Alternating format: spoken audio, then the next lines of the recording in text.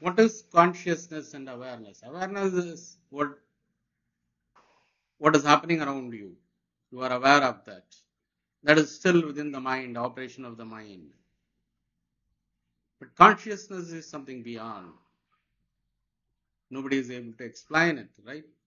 The science cannot explain it correctly. It is the connection of the neurons, the working of the neurons. Somehow the consciousness arises. Awareness belongs to the mind.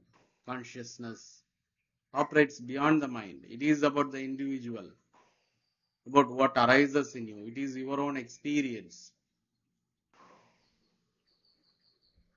Something beyond. For me, it is universal. That energy which pervades everything.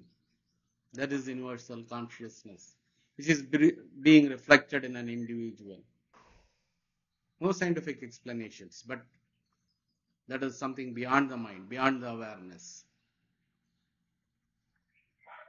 where the infinite energy is there. That is consciousness.